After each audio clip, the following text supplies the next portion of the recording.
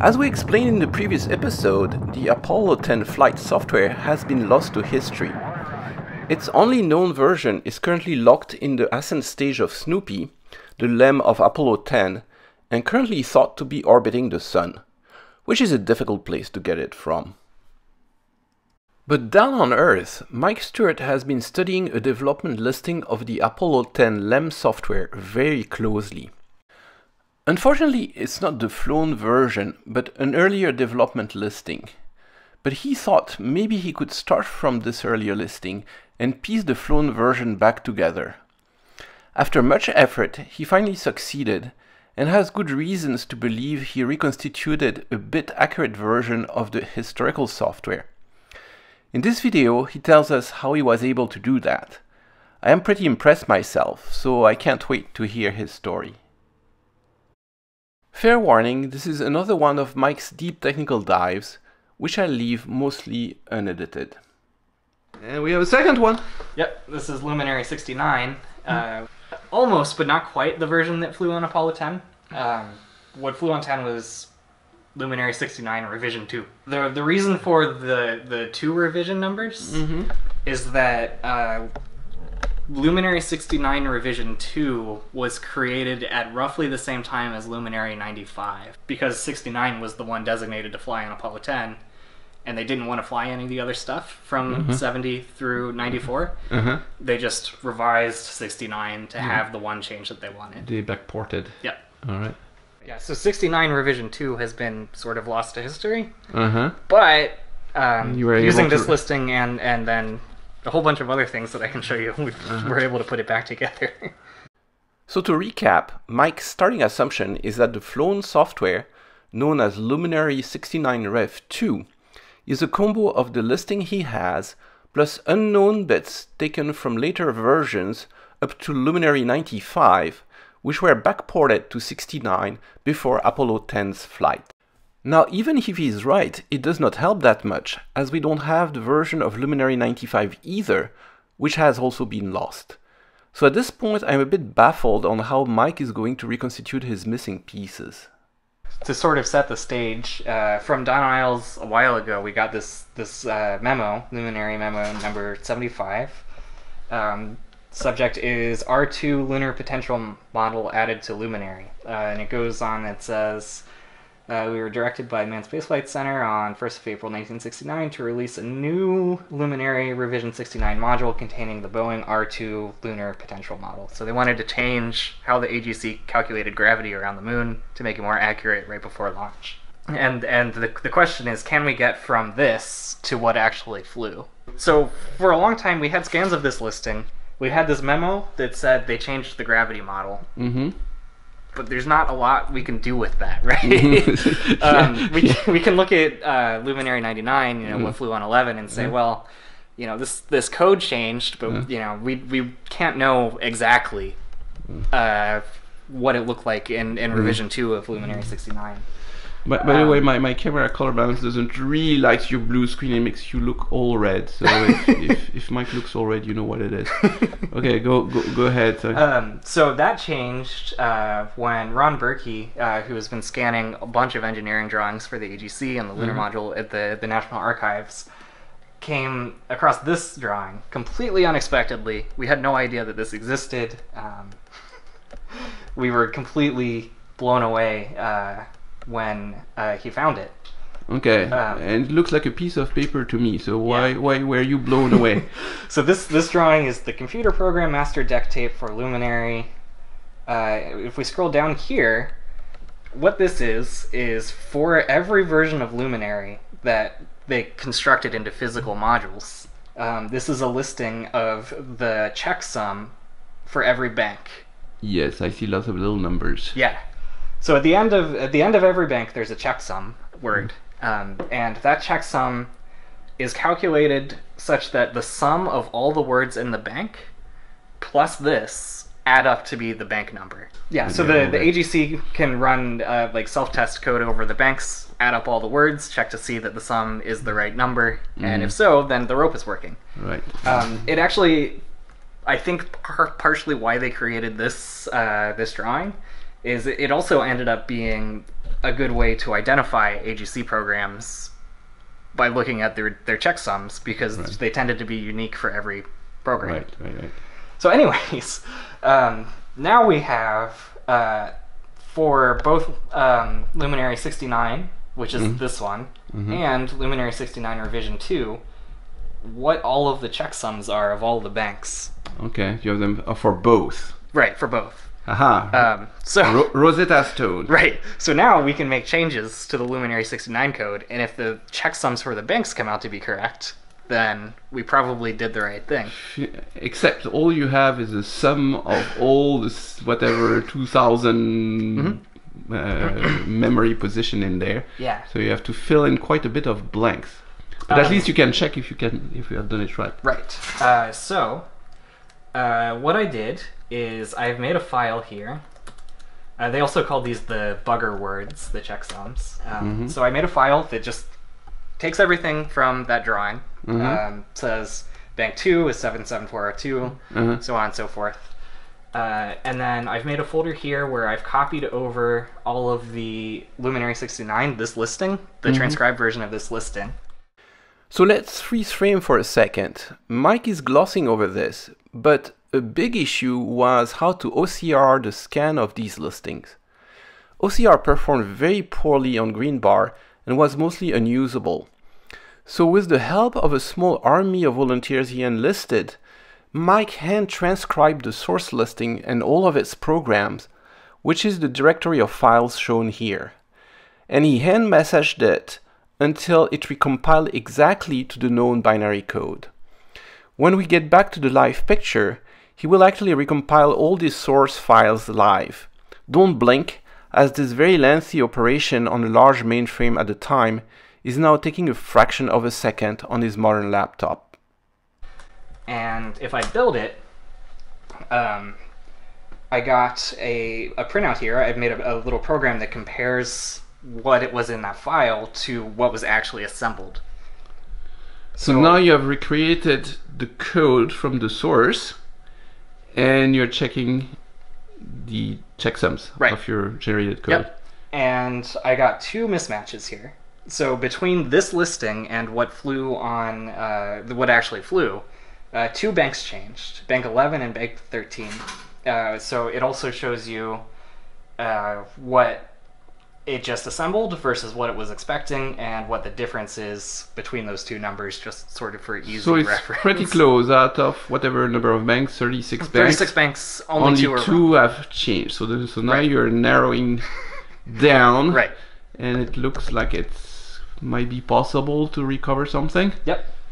So just looking at what it gave us right off the bat, bank 11 is very different. It's just about as different as it could possibly be. So that's probably where they changed the gravity model, is in bank 11. Because the difference is 46051? Right. Bank 13 is actually really close. It's only 62 octal different from the expected. So bank 62 is... So they might just have changed a few bytes. Yeah, a few constants or something. Bytes. There is no bytes in the AGC, but a few words. Right. Yeah, they probably just changed a few words there. So that is where I started doing this. So. And now, Sherlock, you have to find out what actually changed. Yeah. So the first place to look is in controlled constants. This is where they put all of the numbers related to physics or the mechanical bits of the lunar module, like geometries. That's all encoded in the controlled constant section here. And there is a group of constants here that are all related to the gravity model. And if we open the same thing in Luminary 99, the Apollo 11 code, and then... So, all of these are the same, except for this line here. And over here, this one. So this, oh, this and you say maybe if I take the changed stuff to from that. Apollo 11 and Yep. port it back to Apollo 10, then maybe I got Apollo 10 revision 2. Yeah, so I'm going to do that. I'm just going to pull that line over here. Uh-huh. And then try to do that again. And that didn't work out terribly well for me. So my difference got a lot bigger in Bank 13. I'm fairly confident that that is the only thing that changed there. So I was kind of stuck here for a while because those constants are all in Bank 13. That was the only thing that changed. Uh-huh. And all of the rest of the potential model code is in Bank 11. I was stuck there for a little bit. And then, as I was saying earlier, the gravity model was ported back to Luminary 69. It was originally added to Luminary 95. So we have another memo here that describes the changes that went into revision 95. And point 3 here is the implementation of the lunar potential model. So it says, as a result of this PCN, 2 single precision pad loads are needed. We'll get to those in a little bit. As a further result, the value of time delt in R41 was changed from 15 to 20, thus overriding PCN 758, which had increased it from 10 to 15. So now you have a memo that's in between 10 and 11. Yep. So yeah, a version that was never flown. It's more just that this is another, like, we now have something that may have changed for 10 as well. Okay. Even though it didn't explicitly say that, this might be a good thing to try to get to the flown software for 10.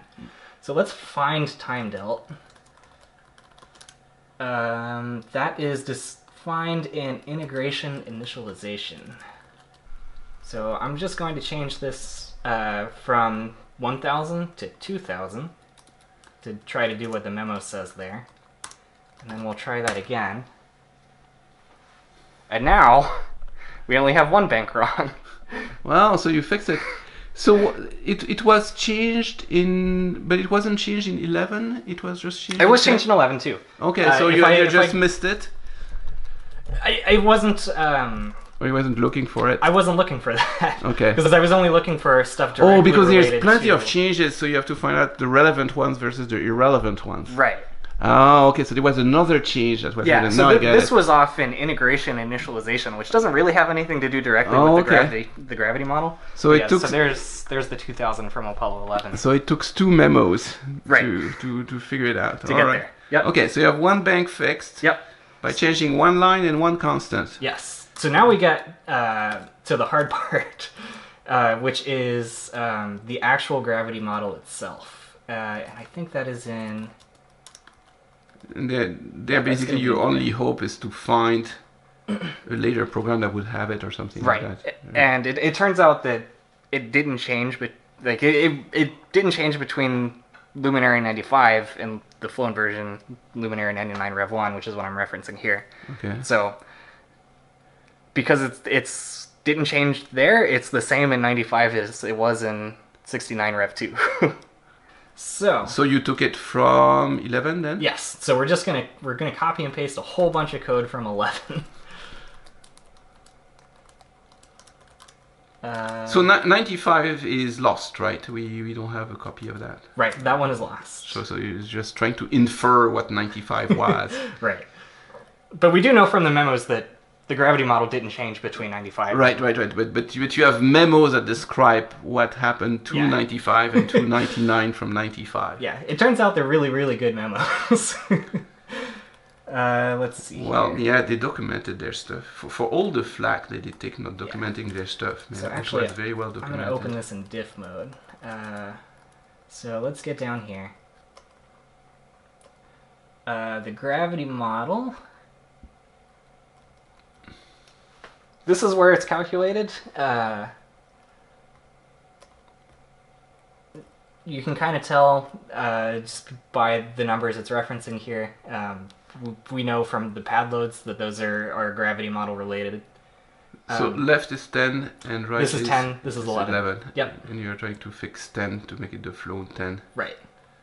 So essentially what I did is I just went through here, and from this line down to here, so I'm copying everything up to N branch, and then I'm going to go over here. You did a cut and paste. Yep. At the exact right place. I suppose you tried a few times. Yeah, well, I did this months ago, so we're about to find out if I do it right a second time. Oh, this is very recent that you were able to recover Apollo 10? I thought you did that a long time ago. No. We didn't get that drawing with all the bank sums until very recently. Okay, so I did that. Also at the bottom of 11 is this code, which was all just kind of stuck here because they didn't have a good place for it.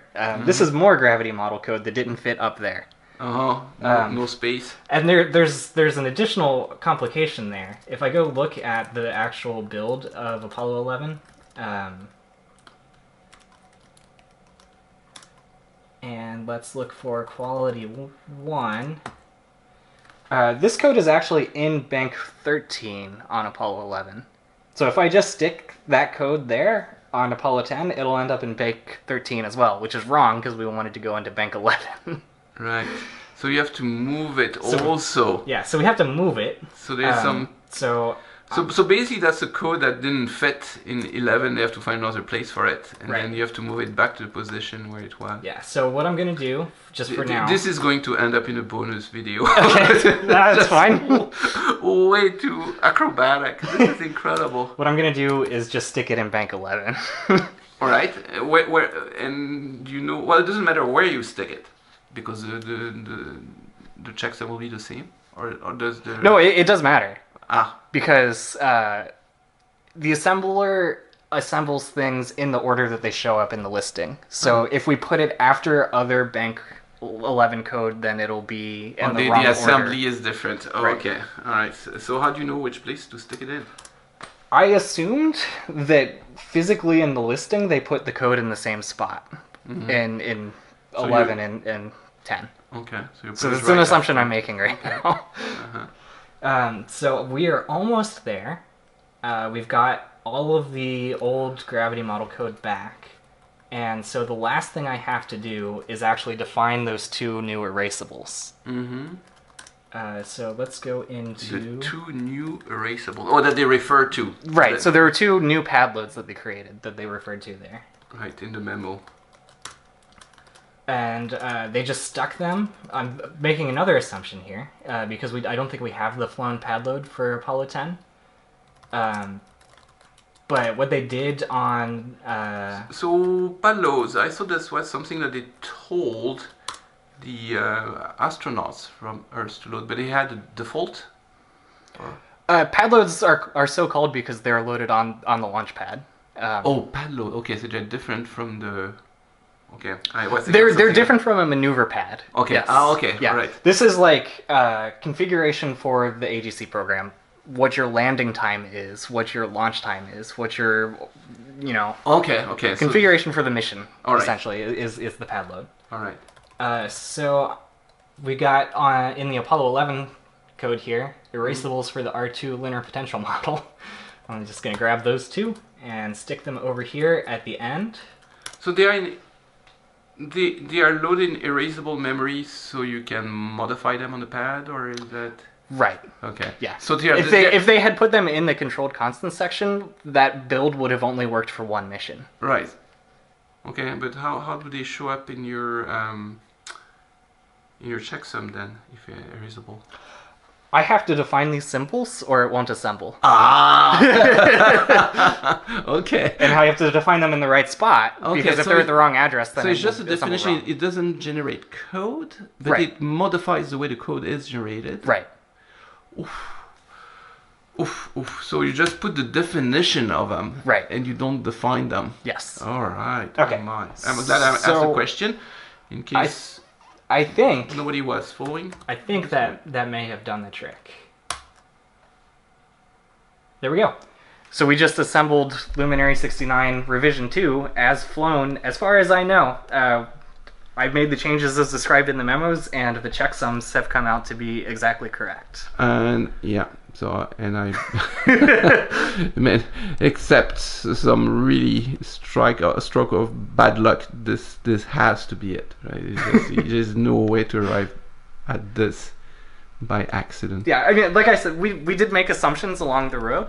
But I think they're all reasonable. Right? No, I think this is amazing. Congratulations. So now, question. Now that you have Apollo 10, well, the LEM 10, the landing software.